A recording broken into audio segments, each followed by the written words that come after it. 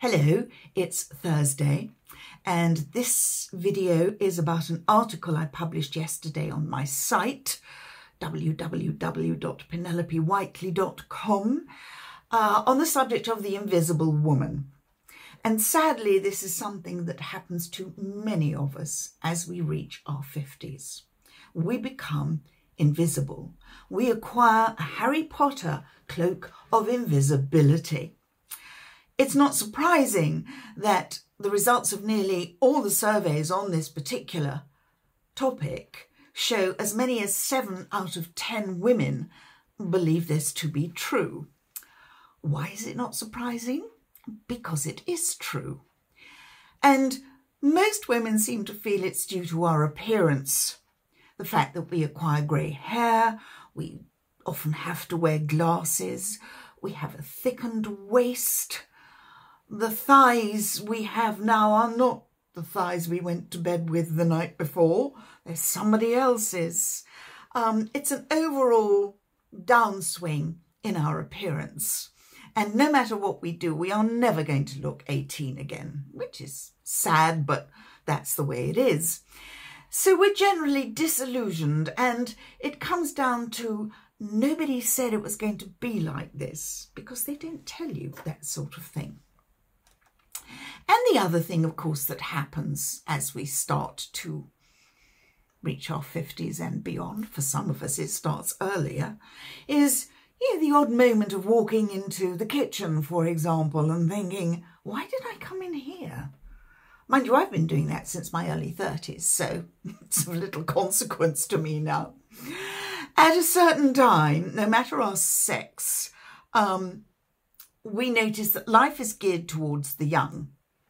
But it's always been that way when you think about it. You know, it's the young that we send off to wars. It's the young that we use when we need labour to do dreadful things.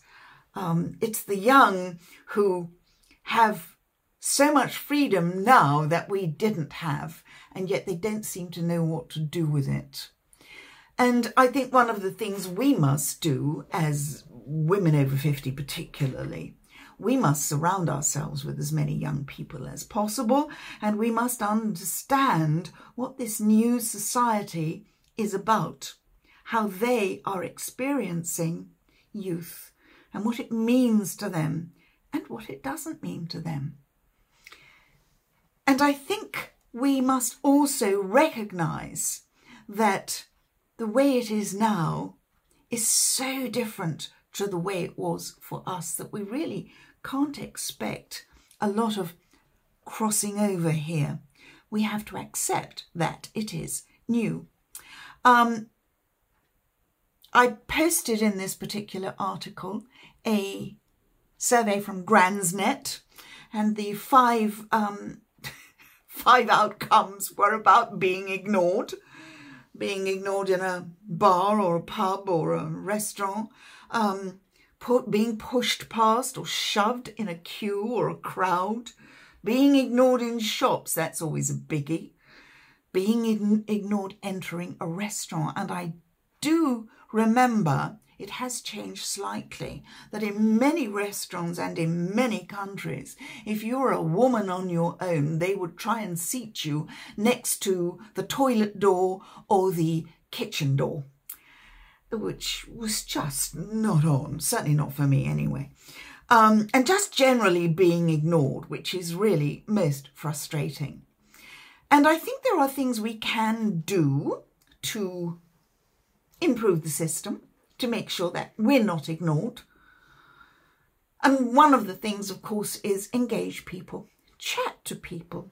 Everyone loves to chat, everyone loves to smile, everyone loves to laugh. Chat about ridiculous things. It doesn't make any difference. You know, you're probably never going to see that person again. Smile. Smile at everyone. It's very youthful. It raises your energy. It raises the other person's energy. Stand up tall. You remember deportment? It's even more important as we age than when we were younger. Offer the wisdom of maturity. Always surround yourself with young people. I've said that. Try and do it. Or certainly people, not necessarily young, but people who have a different mindset to you and who do different things to whatever it is you've done during your life. Learn from the young. I said that as well. And recognize that appearance does matter. A lot of people, women in particular, once they reach their 50s, think that your appearance doesn't matter anymore. And it does. You may have grey hair, you may wear glasses, you may have a thickened waist. At the end of the day, it doesn't matter. If you wear a smile, you change the way you're dressed so you look bright. Imagine you're being followed by a soft pink spotlight. That'll do it.